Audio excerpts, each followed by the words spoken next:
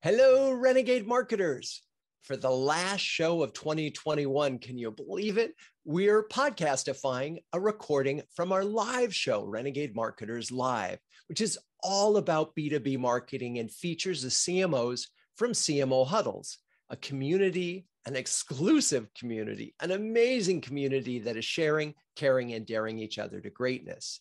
In this show, we brought on Huddlers Jennifer Davis of LEARFIELD and John Miller of Demandbase, as well as special guest Professor Kimberly Whitler of UVA's Darden School, to talk about the three books that the three of them have written and had just recently been released, which just coincidentally happened to be around the time I released my book. So we talked about really kind of all four of the books. Now, while this show doesn't necessarily focus on one particular marketing topic, we are really zeroing in on decisions. How do you make better decisions? That's the topic of Jennifer Davis's book, but it also, when it came to John Miller, it was how do you make better ABM decisions? And with Kimberly Whitler, it was about better positioning decisions. So whether you're looking to make decisions for business or career or personal, this is a perfect show to ponder as you enter a new year, which will undoubtedly be filled with, more decisions. So speaking of decisions, let's get on with the show. And hey, if for a change you really enjoy this episode, give me a shout, drew@renegade.com.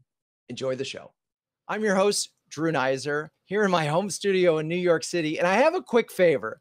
My new book, Renegade Marketing, 12 Steps to Building Unbeatable B2B Brands, came out a couple of weeks ago. It's a #1 hot new release on Amazon, and the early reviews have been terrific.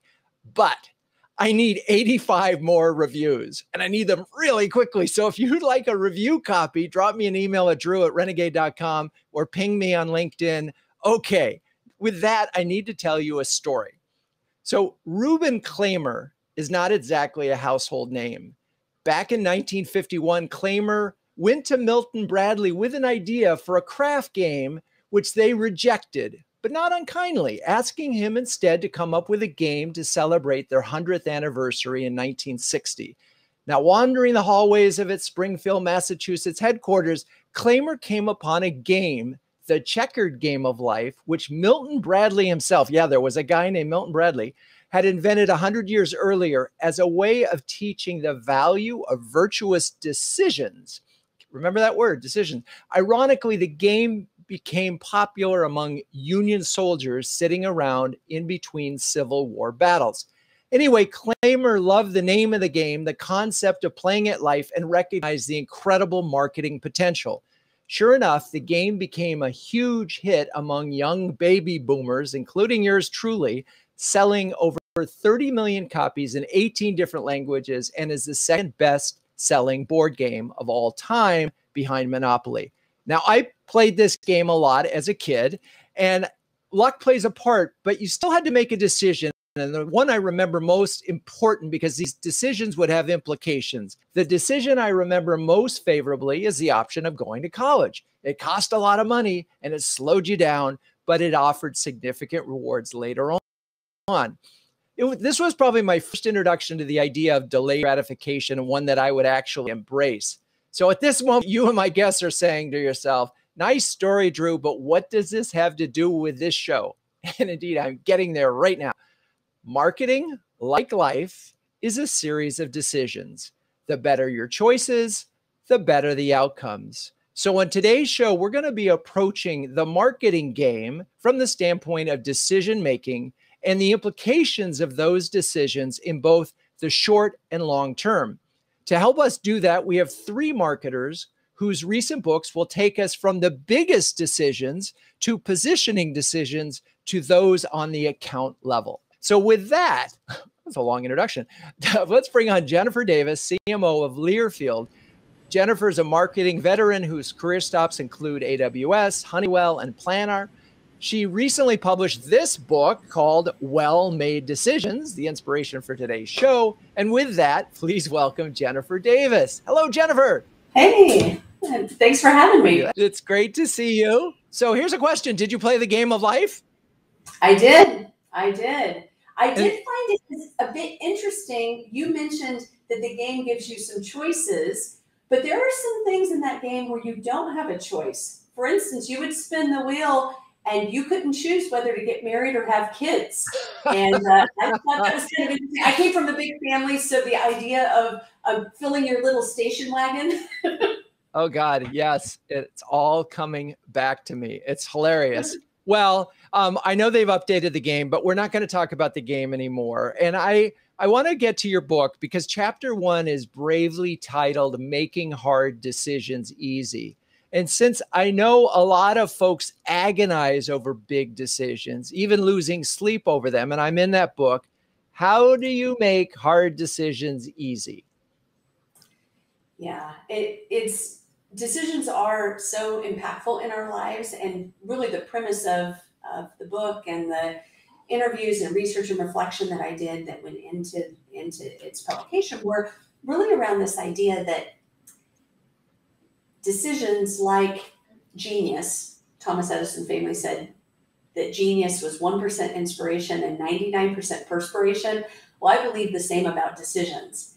Making that discrete choice, decisions as events, are something that you should put good thought into, and you should be demonstrate good judgment and get input from others. But ultimately, you make a choice, and it's from that point forward that the work actually begins. Decisions are a starting line, not a finishing line. And so, as I talk about decisions throughout the book, and as I've seen in my own career, there's the choice you make, and you hope it to be a right choice. But actually, in truth, you make that decision right by all the activities that happen after that. So it's provocatively named Making Hard Decisions Easy, because the point of the book is you need to make decisions with the information you have as quickly as you reasonably can, and then you get on to the task of making that decision right. It's so funny as you're telling this. I did a program last night where I interviewed a very successful entrepreneur who's still quite young, and he was telling a story of how he had decided to start an agency. And this was almost right out of grad school, and he had no experience. And his parents, he's first generation Indian American, and his parents were completely against it. But he made the decision, and of course he made it work. And by the way, they were in the audience for this particular event, and of course they are cheering his accomplishment. So I'm wondering on this part of outside influence in in making decisions versus sort of following your gut, because it's your gut that's going to allow you to finish, right, to make it come true and sort of commit to it. And I just wonder how you manage in this process of decision making outside input. Yeah, that's a great example of that. And what you always need to do is seek out wise counsel, but sometimes you always have to send that through a filter, because ultimately your mentors, your counselors, your boss, your parents, your friends are not going to have to live with the consequences of that decision, and they're not going to actually have to do the work. And so ultimately you have to kind of test your own conviction. I think you said your decisions are actually commitments. And I think that's a good way to look at it. Like, what commitment are you willing to make? Now, there are some decisions that are just, on the face, bad ones. Running into traffic, not that great of a decision. But most business decisions or career decisions are not that cut and dry. Good people with great experience can disagree. And it's useful to get that input, but ultimately you have to live with it. And so you have to make the choice and move on to turn the page to the next chapter that begins. I just made this decision, and here I go. So I want to bring this into the marketing department, because you're a CMO, and I'm thinking of critical decisions and knowing that you're not always in charge of these decisions. I mean, you want to be, but you don't, you have to persuade a bunch of people to come along with your decision. So I'm just curious how, let's say you're the CMO and you've decided, if you had that choice, that you want to take the brand in a certain direction. And it's a really good decision. But your CEO says, nah, it's a bad decision. I mean, I know this isn't covered in the book, but I'm just sort of thinking about this. in life, we can make the decisions and we can make them real. In business, sometimes, particularly in the CMO, it's got to be harder, right? You got to bring everybody with you. Right, absolutely. And I do talk about it a little bit in the book in terms of the importance of writing things down and framing them. You know, actually, as a marketer, you know that if you want to influence a customer to make a behavior change, you don't start with the behavior change, that you actually have to get them thinking differently. And I actually feel like that's the key to influence even within your organization, as you're trying to first decide and then maybe more importantly, implement successfully a decision that you've made. It really requires people to think differently. So the better that you can be at framing the decisions to help the organization get to the place of making that decision. You mentioned brand specifically. I just started with LEARFIELD 6 months ago. And one of the things I did in the first 90 days is we rebranded the company. And that was very much an opportunity for me to get feedback and wise counsel and input from our various stakeholder groups and talk to customers and clients and partners and get a holistic perspective. But ultimately, I had to come forward with a recommendation and a plan to implement, which we're obviously in the process of rolling out now. And but it's a great example of one of those things. I couldn't have come in with I know the answer now, here it is. No, I had to lead people through a thinking process that not only informed my thoughts and ultimate recommendations, but allowed everybody to think about and frame the problem in a way that when I suggested the solution, it was the right thing to do. I just happened to talk about that in chapter 4, Welcome We, in my book, but Yeah, I'm with absolutely. you 100%. Okay, real quick, because we want to move on, but you talked about, I thought this was fascinating, how Jeff Bezos sort of and his team looked at decisions between sort of door closing decisions and ones with hinges. Can you just talk about that idea real quick and explain the difference between those two types of decisions? Of course. And I'm so glad you pulled that out, because I think this is one of the keys to making high velocity decisions that are high quality. You need to identify what kind of decision you're making. And in the Amazon nomenclature, there's one-way door and two-way door decisions. One-way door decisions are ones that when you got to the other side of the decision, the door locked behind you. And if you didn't like what you saw, you couldn't easily get back to where you came. A two-way door decision is more like, I don't know, the turnstiles at the shopping mall, where you can come and go. And so one-way door decisions might be, well, like spinning the wheel of life and getting a kid in your station wagon. That's a one-way door decision. You can't give the little person that. But a two-way door decision might be, I don't know, what button color should be on our website or something like that. So things that you can easily change. And it's very important to identify whether you're making a one-way door or two-way door decision and put the right rigor around it. Often we apply one-way door decision making processes to things that are ultimately two-way door decisions, and we can experiment. So the idea that I talk about in my book is, if you want to reduce the risk and increase the learning of your decisions to get smarter as a business, you need to install hinges on your decisions. Things that might have been one-way door, high stakes, high impact decisions. Think about how you can run an experiment, a pilot, a prototype, a test, a promotion, something that makes the decision easier, less impactful, and gives you confidence that when you roll it out at scale, you'll be up for getting the results that you intend.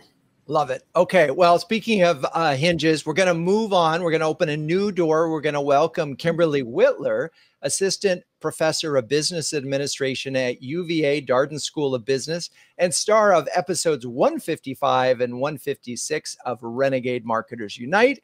Hello, Professor Whitler. Hello. And guess what I have right here? Oh, I don't know. What do you have? I have a book.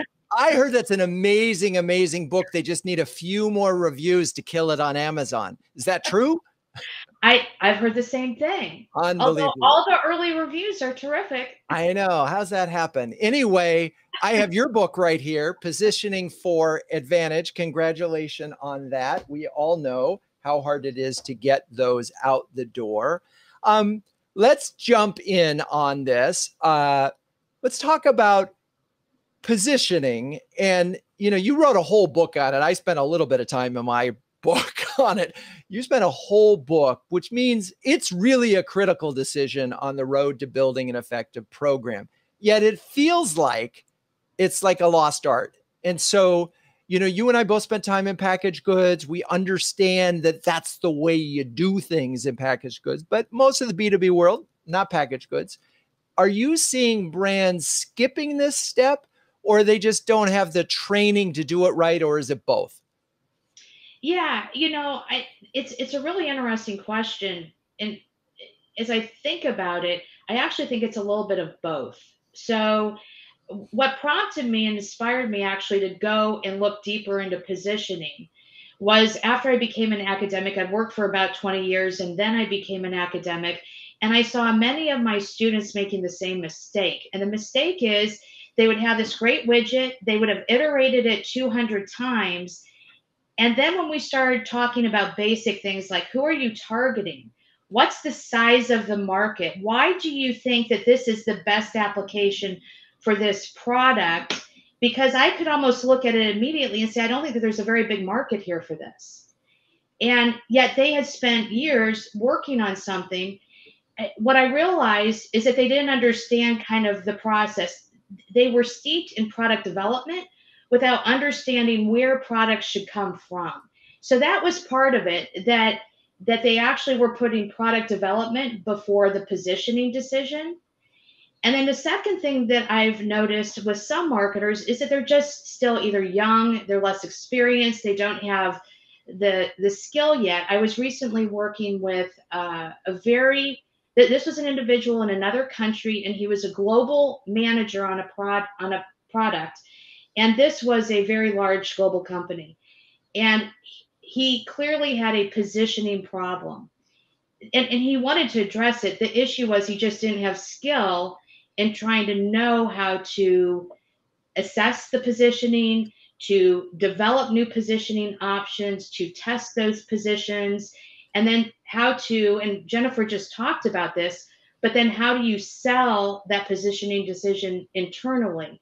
And so I actually think it's a little bit of both. It's that some folks don't know that this exists and others do, but are still, younger in their development of building skill. And so I wrote it to address either issue. This book is really designed to help build skill, not just share stories or et cetera, but to help build knowledge and skill for those looking to do so.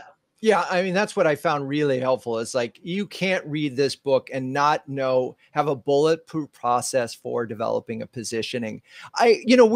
For me, it's easy to name brands, B2C brands that are well positioned. I always, Procter has a ton. And one of my favorite examples for Gain detergent, smell as proof of clean.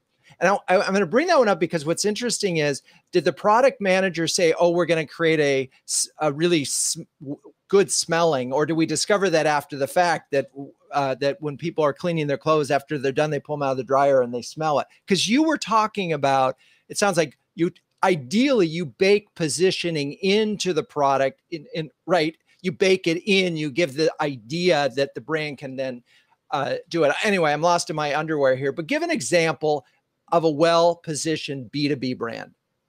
Yeah, there's actually, it's interesting because there are a number of brands that are hybrid, that are both B2B and B2C. You could think of Amazon, Microsoft are two really good examples. But for a pure B2B play, most folks think about tech brands. I'm going to go in a different direction, and I'll give you an example of a professional services brand, and that's McKinsey & Company.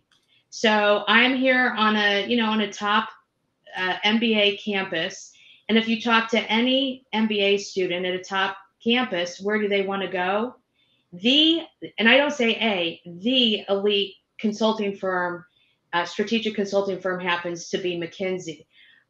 What's interesting about McKinsey, by the way, is that they were founded almost 100 years ago. They've been around for a long time. But when it comes to the biggest of problems, whether countries, governments, or businesses are trying to tackle them, oftentimes McKinsey's involved. So I would say McKinsey's a good example. If you want one from tech, Intel would be an interesting one. Now, I like Intel because even though they're a B2B firm, They also kind of had a pull strategy, back in the 80s, 90s, where they were educating consumers on the value of Intel Inside. But again, Intel, surprisingly, is almost 50 years old. So I was surprised when I was looking into this. Intel is an older brand in the tech space, if you will. Yeah, and Intel is such an interesting, because it's sort of B to B to C, or B to C to B, if you will. It's like we're going to create demand for our own brand, and then therefore the businesses will buy more of our chips. Interesting. So as I look at McKinsey, and if we dove in on that, what is it? I mean, being the most elite, what makes that positioning so special? Have you looked at it and broken it down at all and found some elements that make it, they've been able to keep that alive for 100 years? Well, when I think about superior positioning, I kind of think about three different elements. First, you have to have some sizable market. Okay. And so let's just assume that there's a sizable market. But then when you're looking at superior positioning, you want to own a space or territory that becomes ubiquitous with your brand, right? So if we think about Walmart, it's low cost. If we think about Amazon, it tends to be, superior delivery.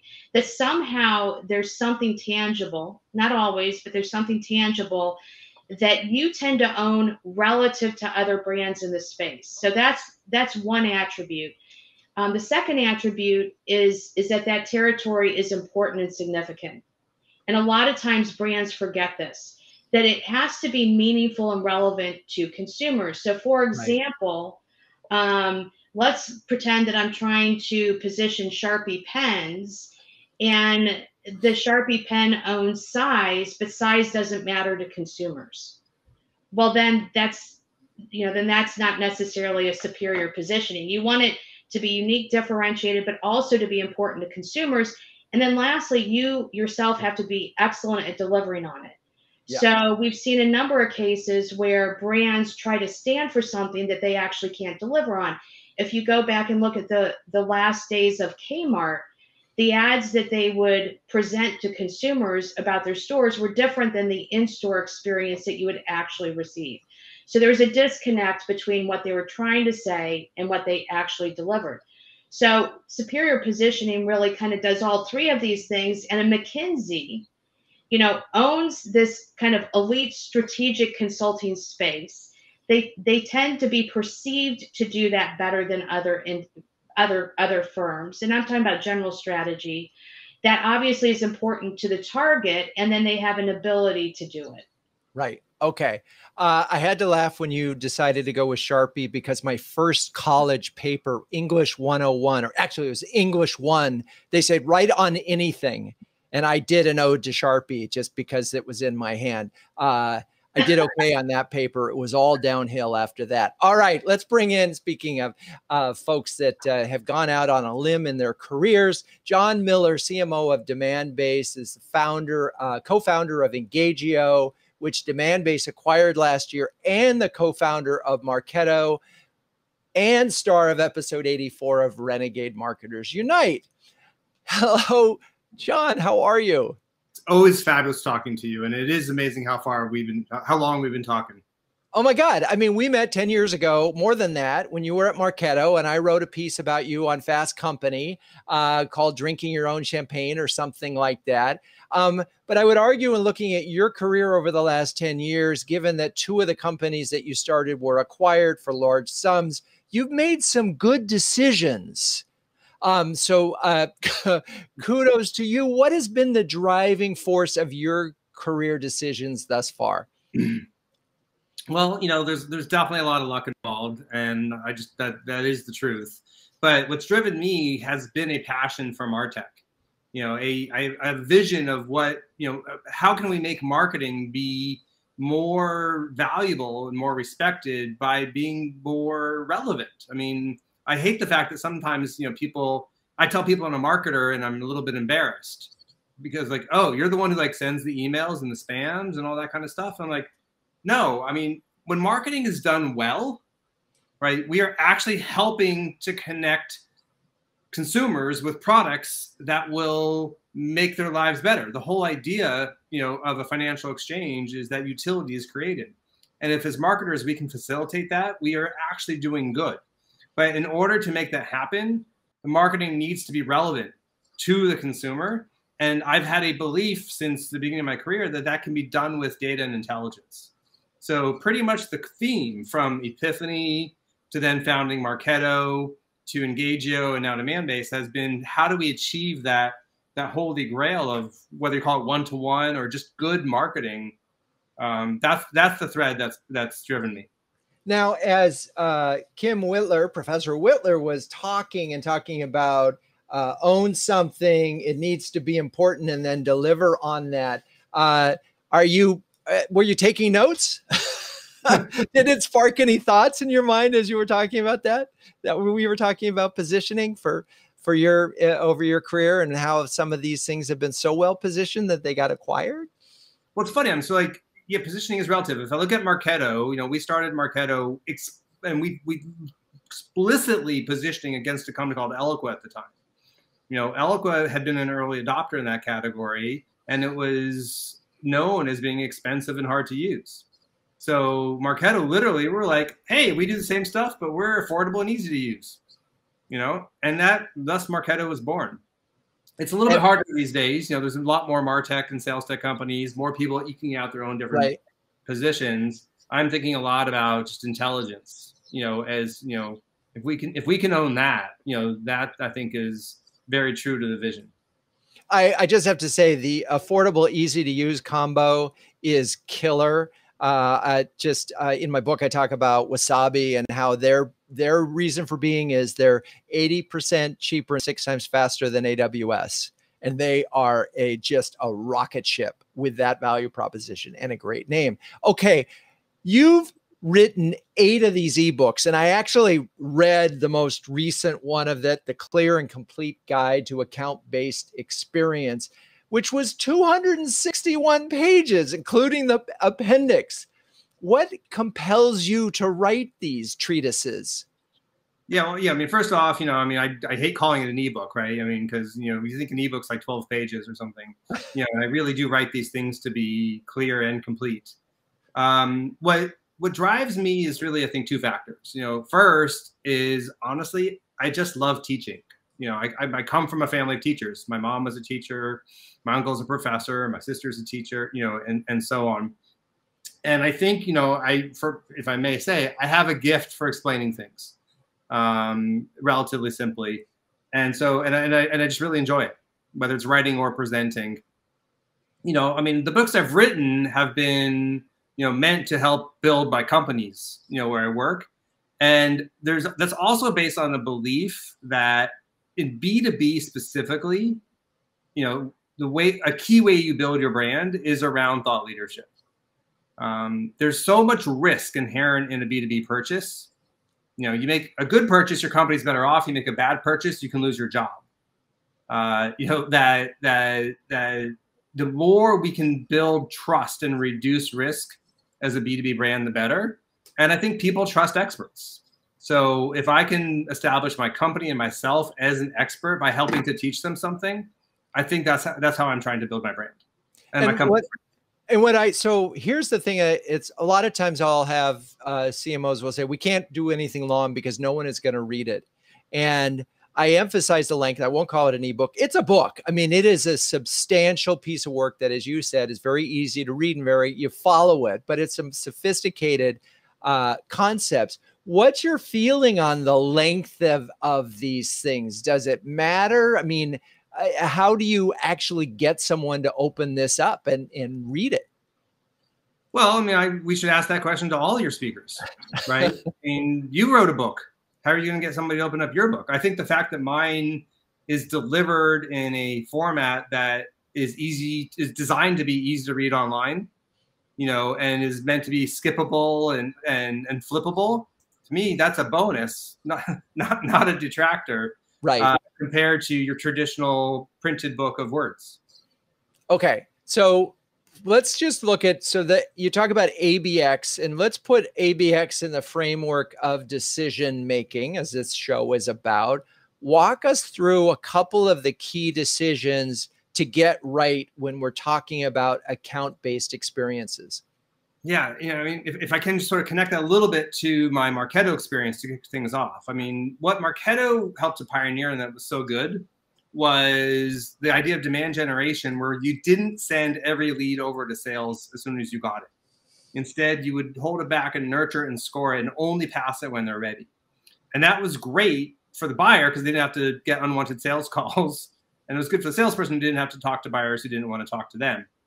So the decision is, when do you pass that lead over to sales? When do you engage? Now you fast forward to ABM.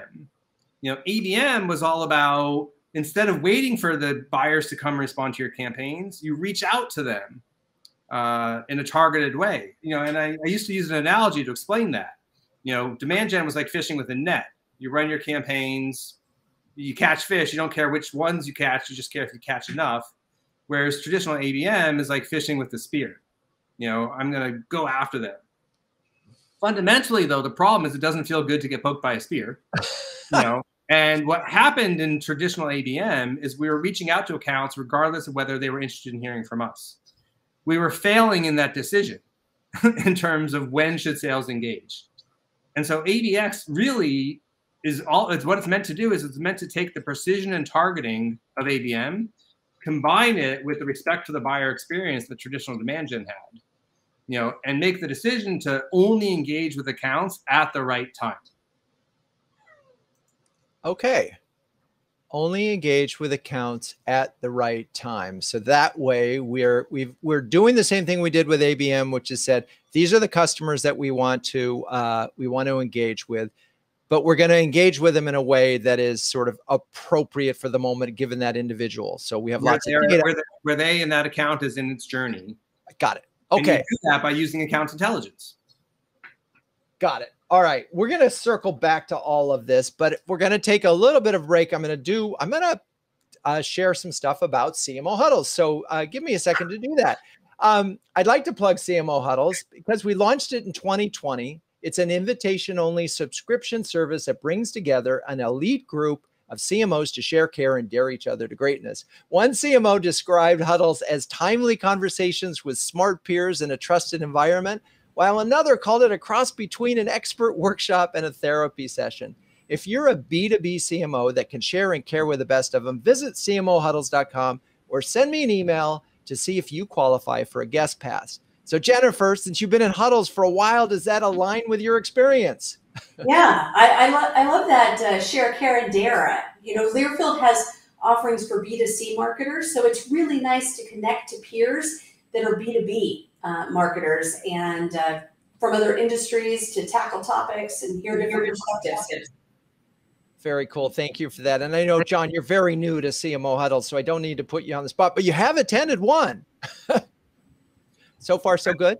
Yeah, I mean, for me, it was kind of cool. I know a lot of CMOs I've met over the years, so it was fun to get on the call and see some folks I know, meet some new folks that I didn't know. The one I was on was all about brand, and that's near and dear to my heart these days. So it was good to hear other CMOs' opinions. Awesome. So here's the question that I'm sort of going to ask you all three. You've all been in marketing in various capacities.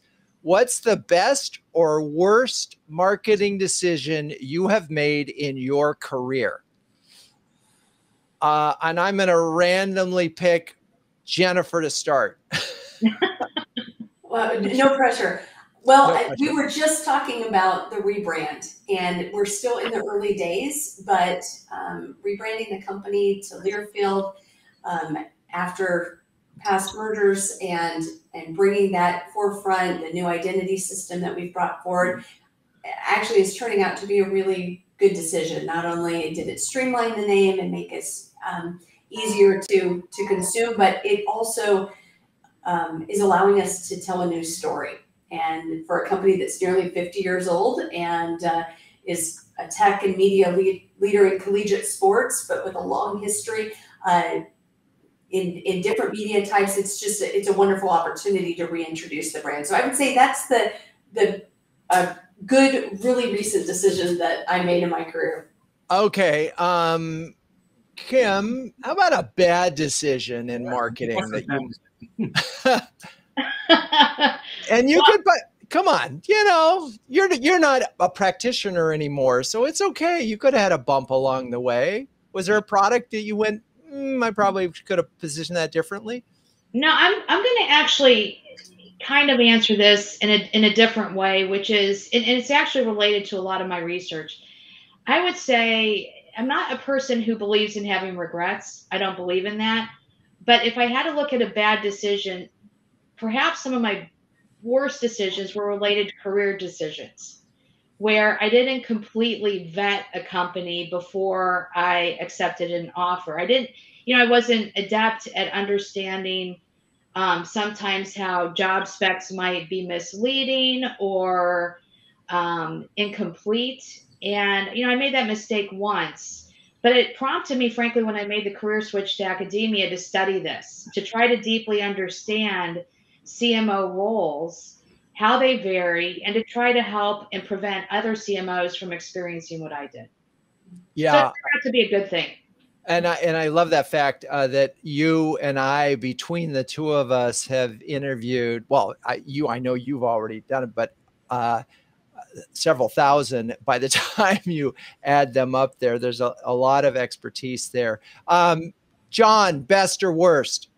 Well, I'm going to stick with your original worst. Okay. And, if I look at my time at Engagio, we launched we started in 2015, launched in early 2016, and it was almost magic. I mean, our first product, we had like product market fit to help measure account-based activities. It was like instant. It was amazing. And we hit our first $1 million of ARR in just the first couple of months. VCs literally were throwing money at us. And then, we had this big vision of what we wanted to do. And so we then immediately started working on our next product, which ended up being a sales prospecting tool to go compete with Outreach and SalesLoft. And, all of a sudden we launched it, and all of a sudden now I'm fighting a two-front war. I'm like in marketing, trying to sell to marketers, and I'm trying to sell to sales, and I'm still a little tiny startup. And honestly, we couldn't do it. We just couldn't do it. And all that amazing buzz and momentum that we had from just launching and hitting product market fit so fast fizzled because we were putting so much energy into this other product that was just not, even though I still think the strategy was good, we just weren't ever going to be able to get there. And so when you were assessing that and you look back on it, and because I talk a lot about this in the first chapter of my book, the focus, it's an obvious thing that focus is your friend, but it felt like a big opportunity. But the problem ultimately was because it was a target difference, your ideal customer profile kept changing. The knowledge base that you needed to sell to was different, and there were no synergies from the work that you'd done from past. Is that where it sort of, there was not brand synergy. There was some product synergy. It was right. Honestly, it was hubris in some ways. Okay. He's like, we know where the market's going and we're going to lead you there. When what we should have done is, hey, we've got people who like our first product. How do we double down there? Right. Yeah. Yeah. Some wise sage said, business history is skewed with the carcasses of the overconfident. And so that was a moment. That was a quote I did, and it ended up in a calendar somewhere.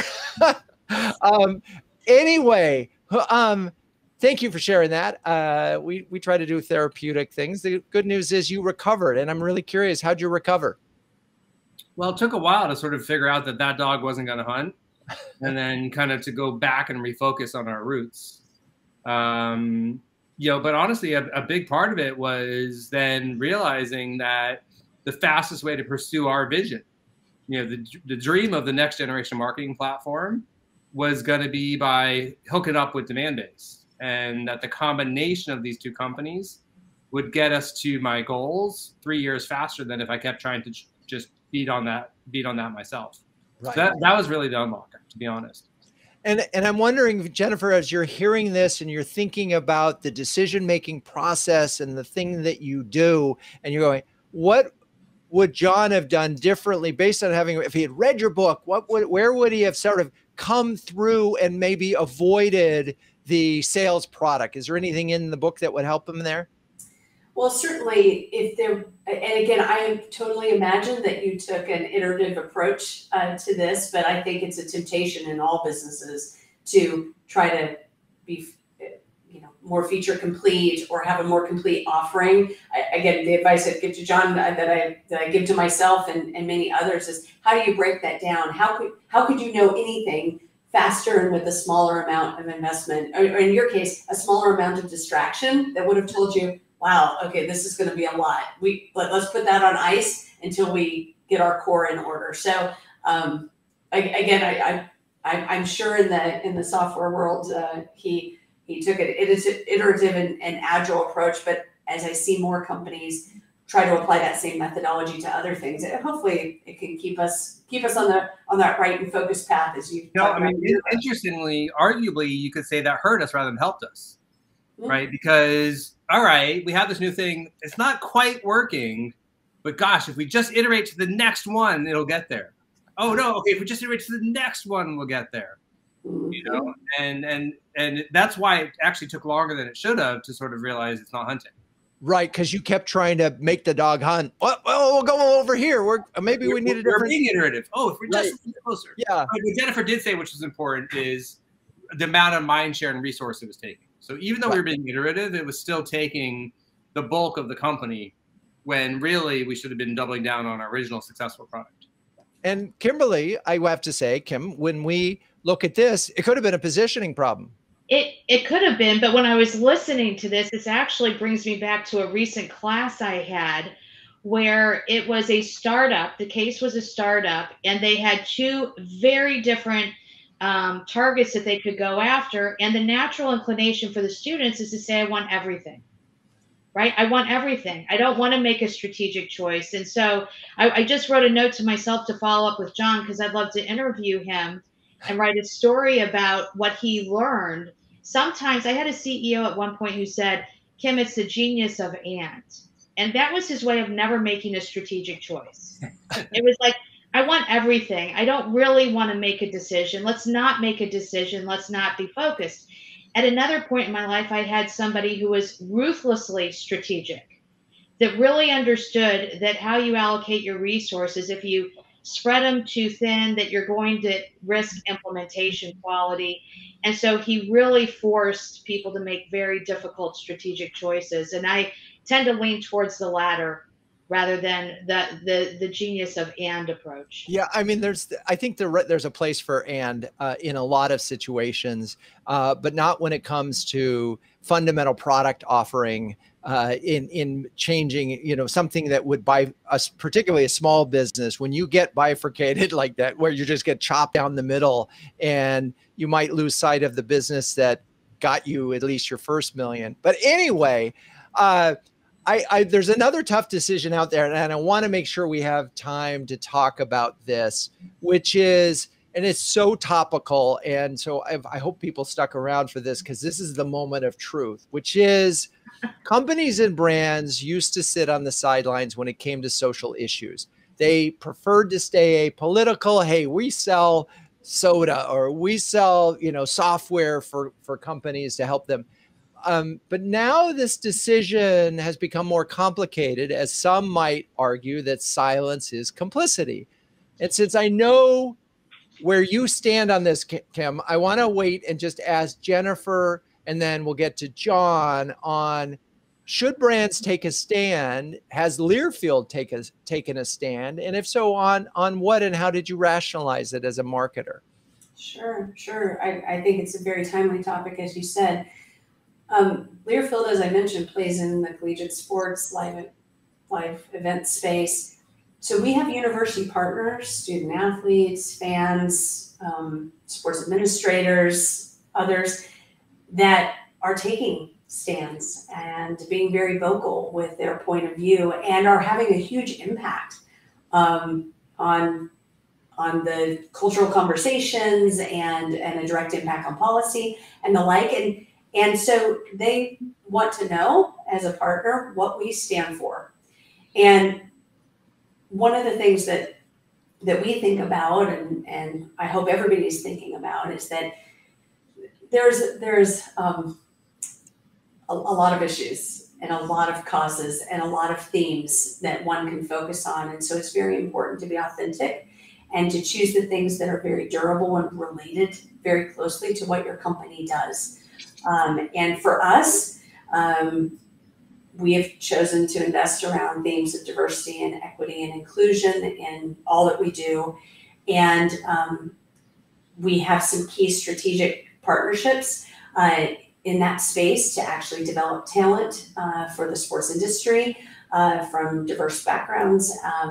And we've also recently partnered with Team Impact to connect terminally ill children to college sports teams to make them part of their hopefully their healing process. And so using those as examples, we've picked things that we think we can uniquely do. And we can, because everybody, if every company, every individual kind of swept their front porch or thought about the things that they were uniquely positioned to do, I mean, that's how the world becomes a better place. So that's the approach that we've taken. Okay, connected to the brand. So John, have you guys, in any of the companies that you've worked at or found, particularly ones that you founded, taken a stand on social issues? And what, if so, like what? I mean, not Marketo, which I'm sort of embarrassed about. Marketo was sort of, I think, notoriously not long on those types of things. And not Engagio. It was frankly too small. I mean, nobody really cared what a 30-person company might say about a social issue. I am proud to say Demandbase is, I think, quite good at this. And whether it was,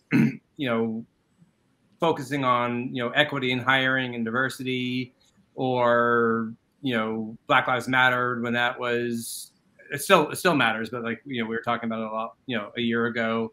We did some really interesting things. Every quarter at Demandbase, we're doing something that is about us kind of taking a stand. We've also done really good stuff with kind of LGBTQ initiatives. So I think it's part of our culture at Demandbase and something I'm proud of.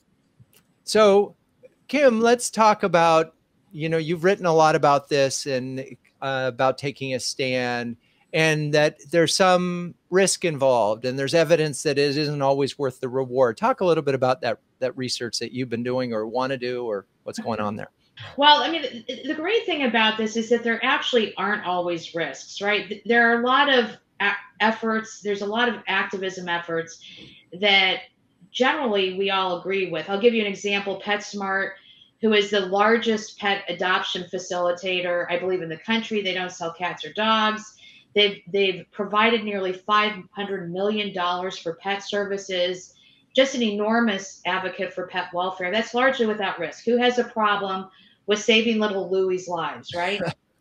What becomes risky, I think, so first of all, activism, there's unifying activism and there's activism that divides us. And the activism that divides us tends to be when a mass brand like a Coke, which is historically apolitical, aligns with a political ideology.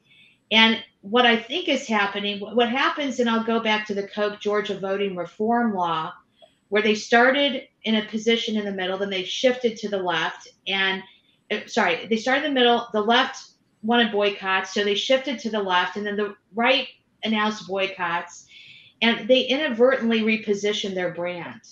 So what happens is they start off, Drew, let me pretend that you're liberal, and which do you like, Coke or Pepsi?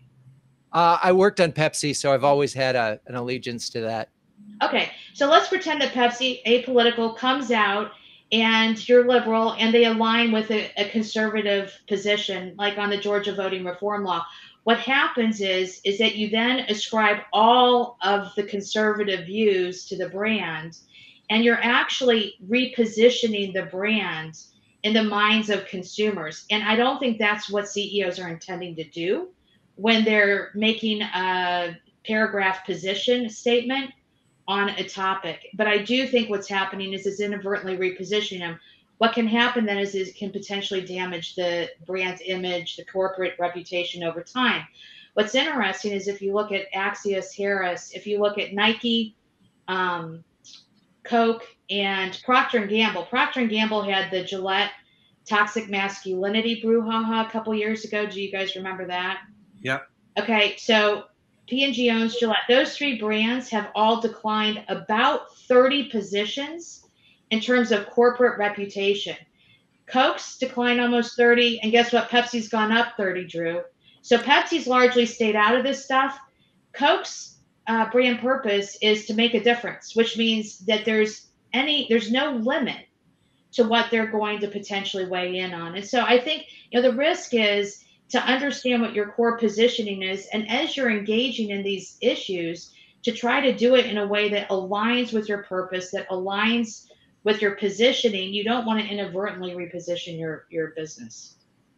Yeah, I mean, you and I have talked about this, and I think there's a lot of different, ways of measuring this. I think ultimately it comes down to the company and the employees of the company and what they want to stand for and what they don't. And they take repercussions. I mean, in my book, I write about Bank of the West, who decided they weren't going to support companies that fracked and were involved in coal. And that cost them $1.5 billion in assets that they had to divest from. They picked up $1.5 billion in California and Colorado. I mean, it ended up being a good decision, but they made it because they felt it was like the right thing to do for their brand long term. So these things are really tricky because they took a big hit for that stand, but I think they ultimately had a position that they believed in and they could sell, and it helped them with recruiting and it helped them with retention. So these are really complicated issues that we're going to have to get into on another show at another date, because we've just scratched the surface. Final words here on this has been, we've had quite a journey on the world of decision making. Jennifer, thank you for bringing that idea to the table here. Let's give one final words of wisdom for CMOs who are at this critical decision making, and they've got one decision they got to make. I'll let Jennifer go ahead. Give them one bit of advice. Well, I would go back to thinking deeply about the kind of decision that you're making. Is it a one-way door or two-way door? If it's a one-way door, can you install a hinge? And put as much emphasis on how you would go about making that decision right with great implementation as you put into making the choice. Okay, so make sure you know what kind of decision it is. Okay, all right, John, what's kind of got us some sort of random, help us make a tough decision kind of advice? Well, my advice, not necessarily related to decisions for CMOs, but I think a lot of CMOs worry about pipeline a lot. And demand generation. I mean, it's very top of mind. And yet I don't think there's nearly enough discussion happening in the marketplace around the intersection between brand and demand. And I think, you can have companies with amazing brands and product market fit, makes their demand look amazing. You can have companies with like less product market fit or not as good a brand. I don't care what you're doing, your demand is going to be really challenging. And I don't think there's enough conversation about those intersections. And I do encourage CMOs to sort of really be thinking about that and what it's meaning for their business. Okay. And Kim, last shot here in terms of one bit of advice for the CMOs in the audience. Yeah. I do some sessions, some exec ed sessions on strategic planning. And I have a way of kind of taking them left, and then I bring it back to one key point, which is figure out what the single biggest project is. Like really what it comes down to, what is the single biggest item that's going to get you closest to your goals? And then make sure you protect that with your very best resources and your time.